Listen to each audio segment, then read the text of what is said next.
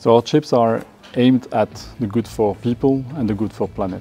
They are used in systems and following the natural trend of the society and the industry. Automation, digitalization, electrification of cars.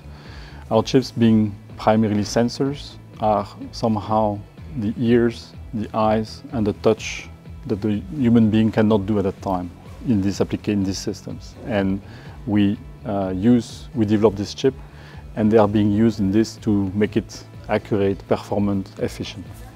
Example I can name is a recent release we did for a temperature sensor, contactless, that is in a smartwatch, and that is monitoring the temperature of the body as an application with health possibility control, even, for example, the ability to measure the menstrual cycle of women.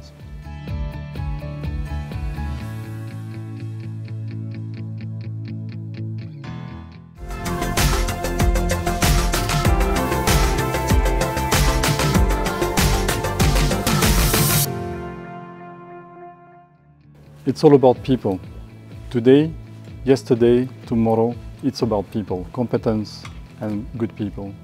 So at the beginning of the 90s, the young group that Mélexis was part of decided to invest into locations where the technical competency was available, and we used the approach towards the ex-communist bloc technological pole, first in Erfurt in Germany, in East Germany, and then in Bulgaria, first in Botovgrad, and then in Sofia with the first company we created called Sigma Delta in the 90s. Yeah, there is always ups and downs that we have to go through.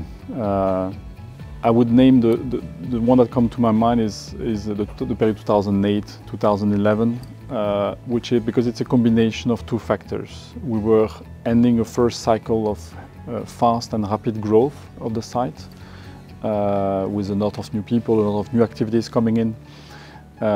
So where we need to settle and stabilize a bit more, as well as starting and facing this global financial crisis that the whole world suffered from, where it was a crisis that we didn't control, it was out of our control, but we had to pay the consequence of it. I have to say that we went through quite some successful moments, but I would name the last one, which is the start of this new premises, this new building, the period 2021-2022.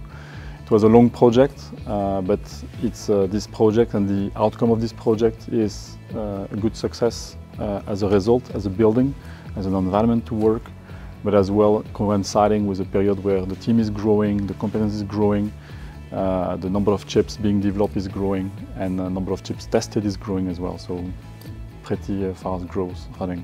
This is a question that I would not dare to try to answer. It's too complex to be able to predict in the crystal ball today.